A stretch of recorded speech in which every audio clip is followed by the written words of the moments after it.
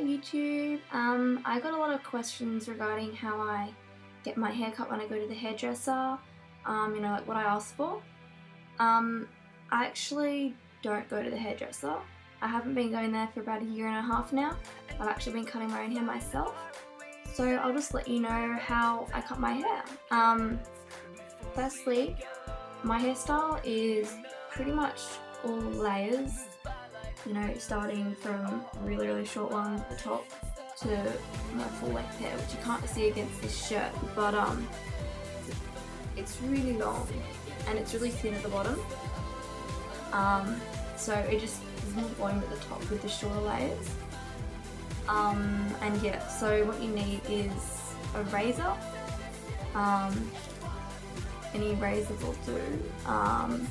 Actually, when I first started cutting my hair, I used like the leg shaver, which, I mean, that does work, but you know, it's best if you get a proper one if you're going to be doing it all the time.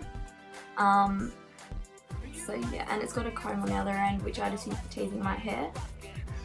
And to cut it, it's pretty straightforward. You know, if I was going to grab some hair here, I'd get the razor and just lightly, because it can be quite sharp and you don't want to go chopping your hair off. So just lightly and just drag it down, so it makes my ends all thin and it's like feathery, and it just gives that kind of style. And I do that all over my hair. And yeah, I do the same with my fringe. And because my hair is naturally wavy, it's pretty straight but it's wavy, I straighten it before I cut it, because then I can see what it will look like when I straighten it. Makes sense? I think that's all. It's really straightforward. I actually just cut my hair yesterday and today. There's like a whole heap of hair in the bin.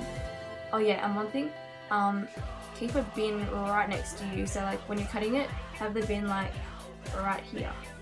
Then you can just chuck the hair in there. Otherwise, it'll go everywhere. I mean, it still does get everywhere, but if the bin's right there, you don't have to do as much cleaning. Because for me, there was a lot of hair. Because my hair's really thick and it was really thick at the bottom, and I needed to get all that away and just, yeah. I think that's all. If you have any questions, feel free to ask me. It's pretty straightforward, but if you do want a video of me cutting all my hair with the razor like I just explained, then I can do that in the future, but I won't be cutting my hair like that for a while now because I just cut it today. And yeah, it's a little bit different than what I usually have. I've got a much bigger fringe, which I really like, shorter layers, and yeah, I just really like it. So I hope this helped you guys. You can usually buy these razors from any hair store.